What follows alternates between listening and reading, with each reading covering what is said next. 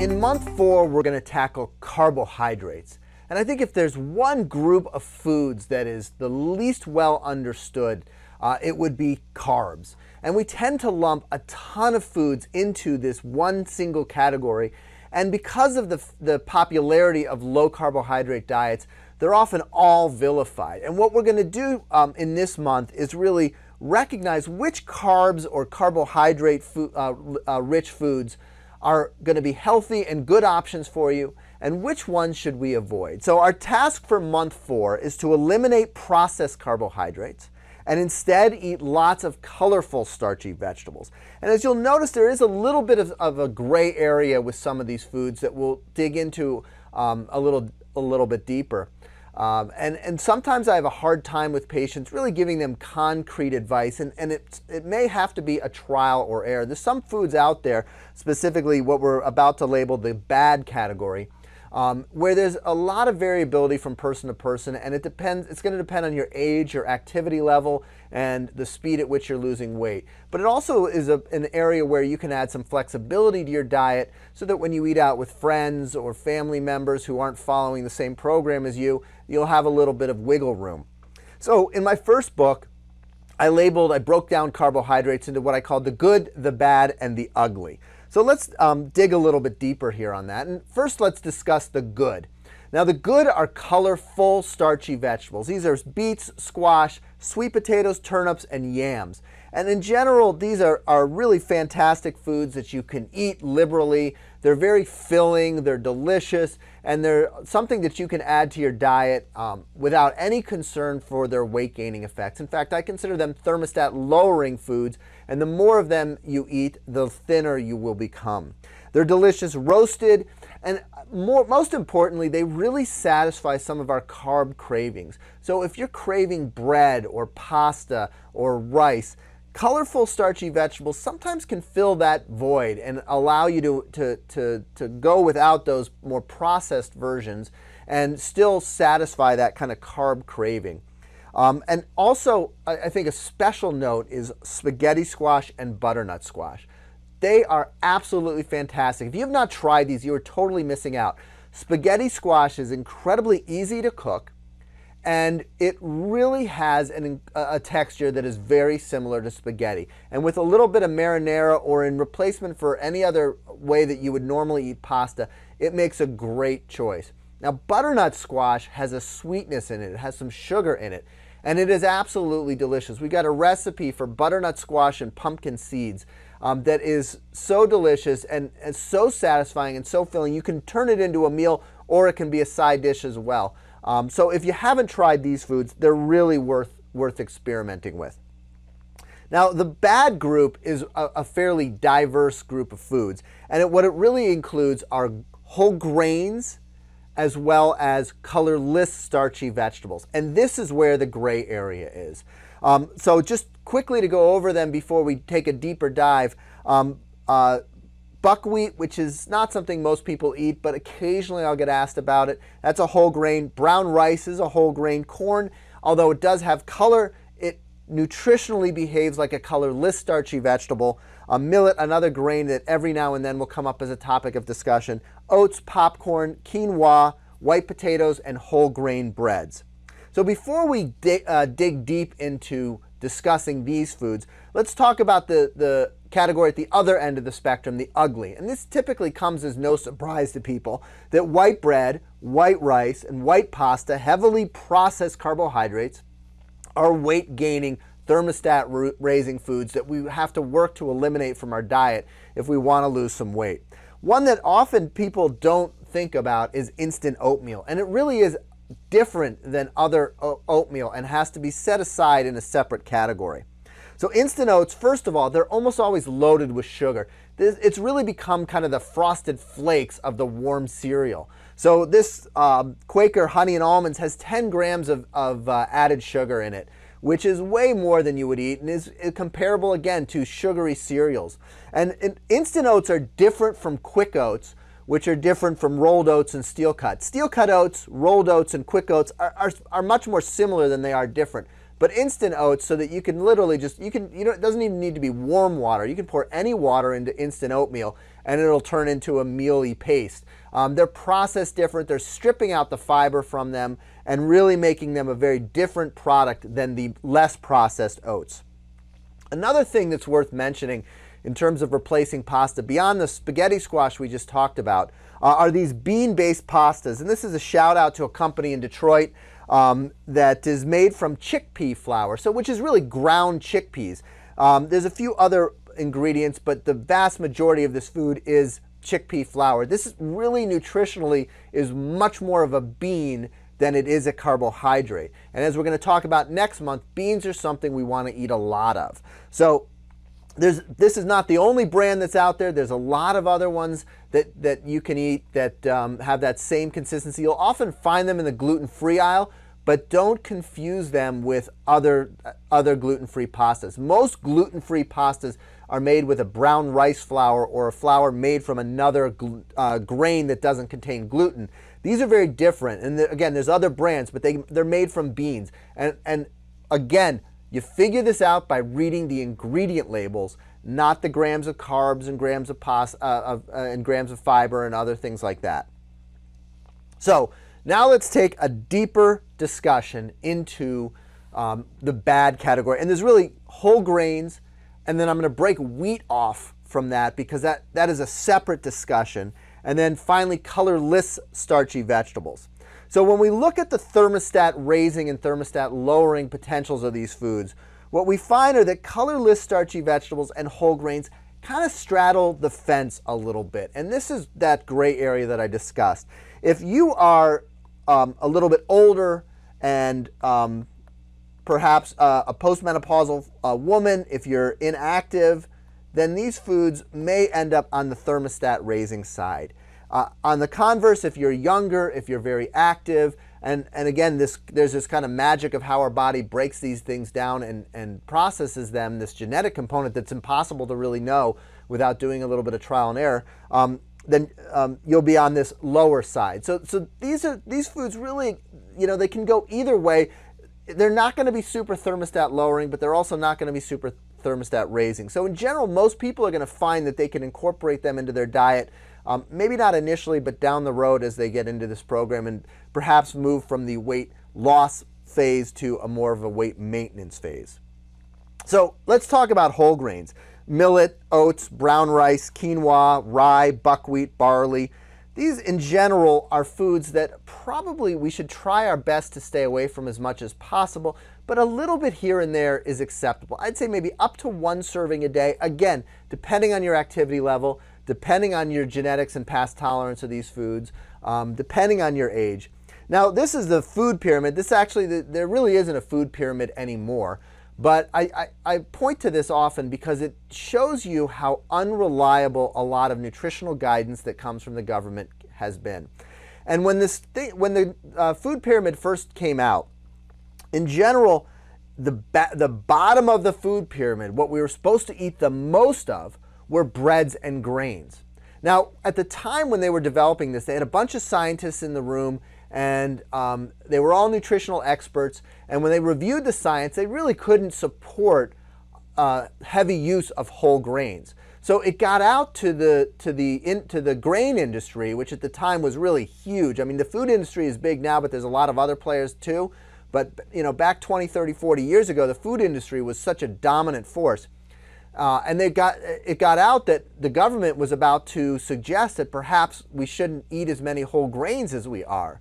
And they went crazy because this was going to destroy their profits. They were growing businesses. They talked about how it was going to put farmers out of business and how important it was to preserve the grain industry. And after a lot of back and forth and some heated arguments, they came back completely ignoring the science and said that you've got to, they put the grains down at the base of the food pyramid. So the industry got their way and the scientists were completely ignored. And this is not an uncommon event when it comes to industry or government funded programs, that the scientists often have the quietest voices and are the most ignored because they don't have the economic impact in terms of in their best interest. and the economic impact always has to be considered from a government or an industry perspective. So now we have this myplate.gov, choosemyplate.gov, and it makes a couple of recommendations. It's a little more vague at this point, but what it says is make at least half of your grains whole. So they've kind of moved away from saying eat a lot of whole grains or eat a lot of grains in bread, and instead they just say, well, you should try to eat whole grains if you're not eating it. It's incredibly vague, and I can tell that this was a well-crafted statement that was made after hours and hours of compromise. Needless to say, whole grains are probably something that we should be avoiding. And I want to talk also about this whole grain stamp that's out there. And if you go walking through the grocery store, you may find some of these stamps on some of the foods that you're purchasing. And it's put out by this council called the Whole Grains Council.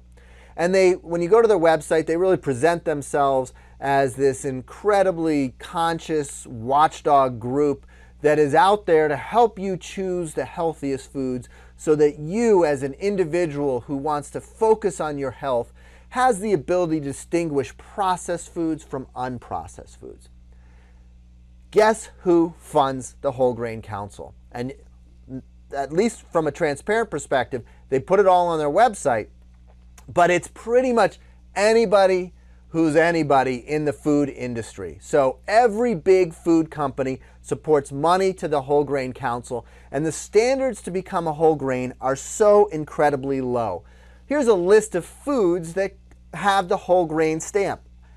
Apple Jacks, chocolate Cheerios, big chewy peanut butter chocolate chip granola bars, Cinnamon Crunch cereal, Uncrustables, and the Max Breakfast. I've never seen this thing, but the name I couldn't get away from. The Max Breakfast Boat turkey sausage, eggs, and nacho cheese sauce. Somehow, this food got a stamp of approval as a healthy option. You don't need to be a physician. You just need to have even a tiny bit of common sense to know that there's no way that this is a good food choice for you. But the whole grain stamp says it is. Another thing to be wary about is quinoa. Now, quinoa is a grain. Some people say it actually behaves a little bit more like a legume or a bean, and it does have a little more protein than most grains. And in its unprocessed state, it's actually a great food, and you can add it to salads, and it's certainly something that we should feel free to eat. But it is also very easily processed, it's cheap to grow, and it has this reputation out there as being this really fantastically healthy food. And so this sets it up perfectly for the food industry to start to use it in its marketing campaign. So you're seeing these things like quinoa puffs from chocolate with lots of sugar in them.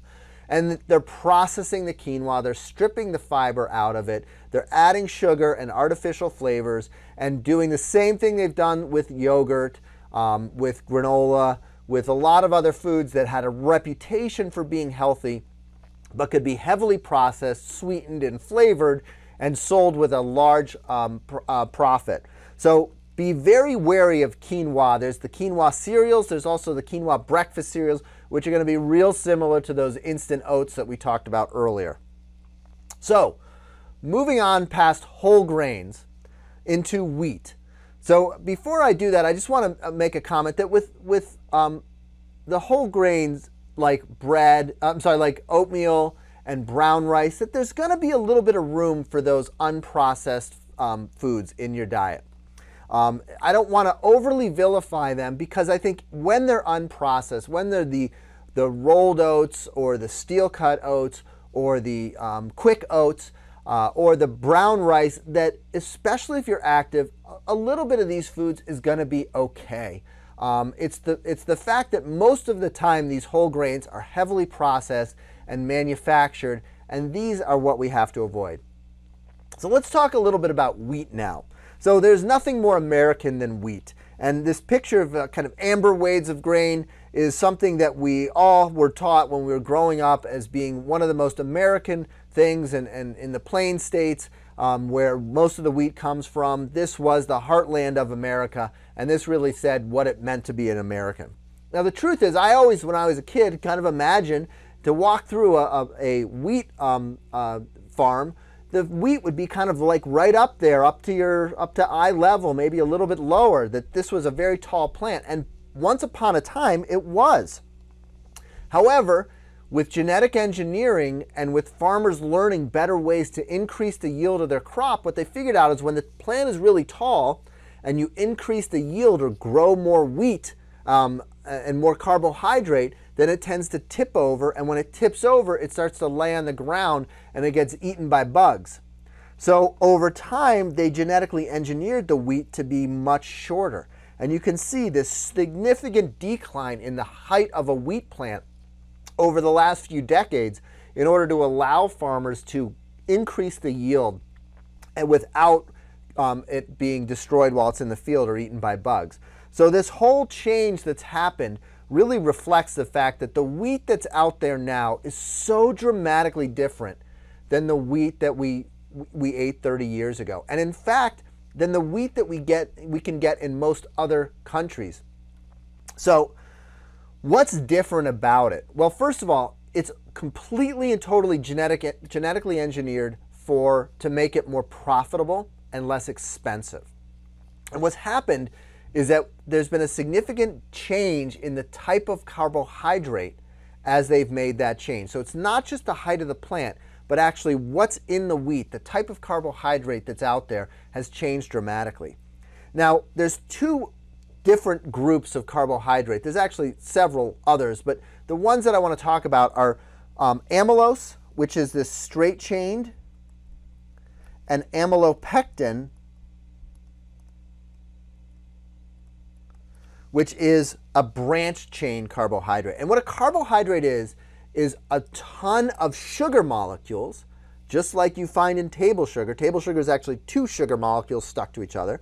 Carbohydrate is hundreds, if not thousands, of carbohydrate molecules stuck to each other. And they can be linked up in two different orientations.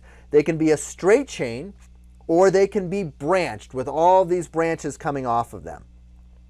And our body has these enzymes. We can't absorb wheat or large carbohydrate molecules on our own. Instead, we have enzymes. And what the enzymes do is they bind themselves to the carbohydrate molecule, and they're like little Pac-Men. And they just chomp off each sugar molecule and release it so that we can then absorb just the sugar molecule and metabolize it that way.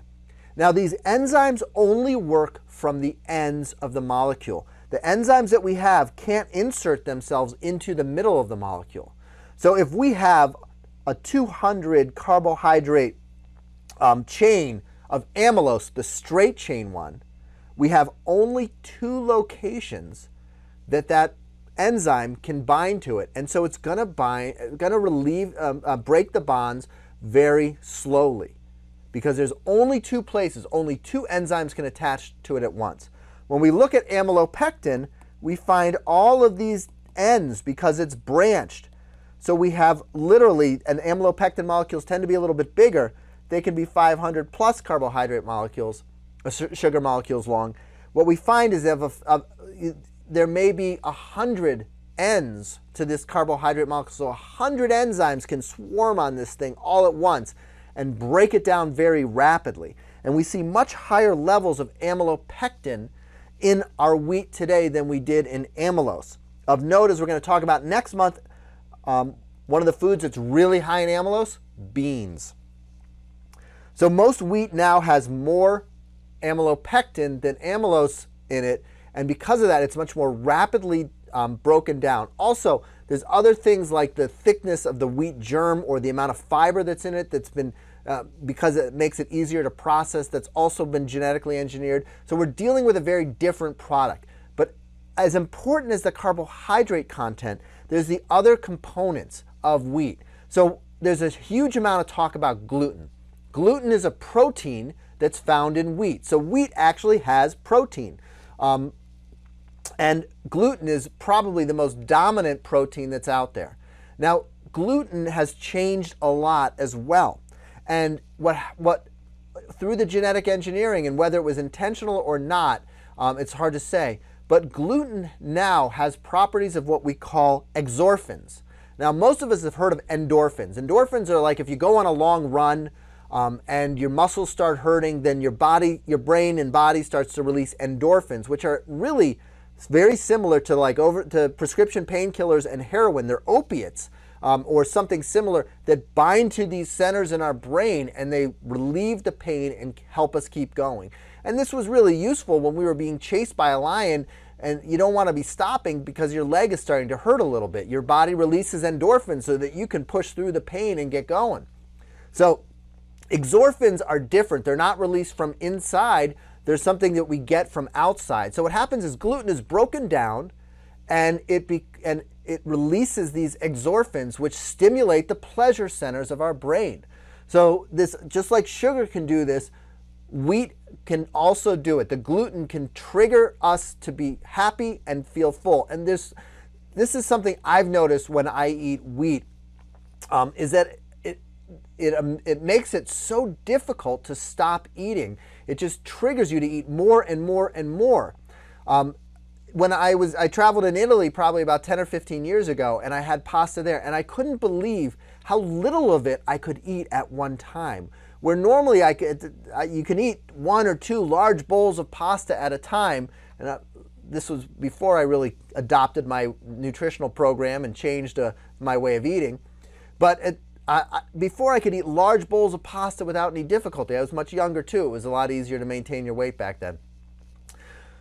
But when I went to Italy, what I found was that small amounts of the wheat, small amounts of the pasta would fill me up significantly. And this was, I think, a really important, this is an important thing for you to understand, is that the wheat that we're seeing in other countries, the ancient wheat, the wheat that in its original state doesn't have this same pleasure center stimulating effect.